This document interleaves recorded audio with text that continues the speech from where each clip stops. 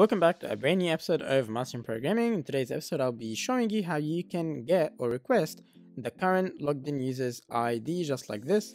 Now in this example, I'll be showing it by press of a button. So once I click on this button, you can actually see that I have my current user ID, and that's the ID that belongs to this user that I'm logged in with right now. This should be a very easy tutorial, but it will also be very beneficial for you if you're planning to do any data handling when it comes to the actual users. Please make sure you do leave a like and a subscribe to this video, and consider just turning on the notifications for this channel as well. Let's get started.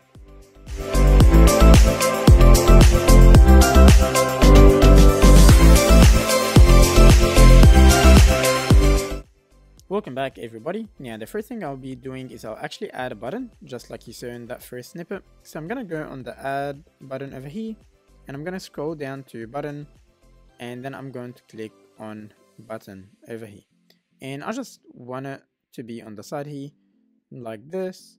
And then what I'll do is I'll also go ahead and click on add, and then I'm going to click on text, and then I'm just going to select any random text here. Now this actually, I'm doing this on a website that I'm working on for a customer, so this is not like this is actually going to be a live site, and I'm actually needing to use this feature now when I need to access the customer ID, and I thought I'll just create a tutorial on it. Now before I move in further, if this looks a little bit different to what's looking for you, that's just because I have developer mode on, and you also need developer mode to be turned on if you would like to do any of these cool things that I'm about to show you. So to turn it on, it's completely for free, and it's with any subscription on Wix, or even if you don't have a subscription. And all you need to do is just hover over dev mode, and for you this will be turn on dev mode. Once you turn it on, it will just tell you that you're in dev mode, and now you'll get access to all these files here where you can access databases, packages, or code files. And what I'll do is I'm going to go ahead and I'm just going to click on this white bar at the bottom to expand this. And basically right now, this is your page's code. Now you don't need to worry about anything else written here. All you need to do is you basically need to click on the button just like this, and then you're going to click on click. Here you need to give it a name, so let's just say get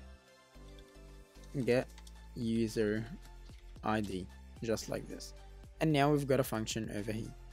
Now just really quickly, every time someone clicks on this button, anything inside of these two brackets will run. So for example, right now if I come over here and I type in something like console.log, and then we can say hello there. If I go ahead and go on preview so that we can actually test our code and see if it works. Now if I go ahead and actually click on button, you can see that every time I click on the button, a hello there will be printed. And that's just exactly what we wanted to do in this situation here, because everything inside those two zigzaggy brackets will run once the button is clicked. Now before we get into getting the customer ID, what I want to show you is how you can actually change the text. So what I'll do is I'm just going to remove this line. I put a $sign.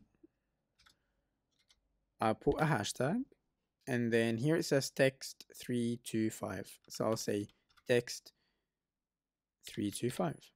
That's the ID of this. And what we can do is we can come over here and say dot text is equal to, and here we can pass anything that we want. For example, hello there. And now what happens is if we click on preview and then click on this, you can see that it changes to hello there. So now we learned how to actually change text, and we also learned how to listen to button actions and how it works, so where to put our code. Now let's just add that final piece of code that will allow us to get the customer ID. Now before anything, the current logged in user's ID. Now before I do anything, for this to work, you need to come all the way at the top and you need to type in import, and we're going to say Wix users from Wix users. This line, you have to enter it for this to work. And then you need to scroll down. I'm just going to make more space for us to work with. And over here, what I'll do is basically I'll say const user ID is equal to, and then I'll type in Wix users dot current user dot ID.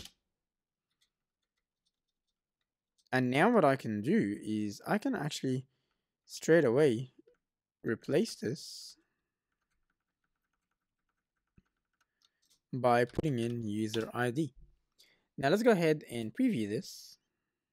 And if I click on this right now, you can see that that's actually my user ID for this member over here. Now, I hope that you actually learned something in this tutorial. I know it was quick, but this can be very helpful because using the customer ID, you can actually query any database and sort of compare which customer or which user, sorry, published what part of that dataset or database. So if you enjoyed this episode, please make sure you leave a like. I hope that you're already subscribed. If you're not, please make sure you do subscribe to this channel because I post a lot of stuff like this all the time. And please leave me down in the comments what you thought of this video and how I can improve it for another time. Thank you, and I hope to see you again in the next episode.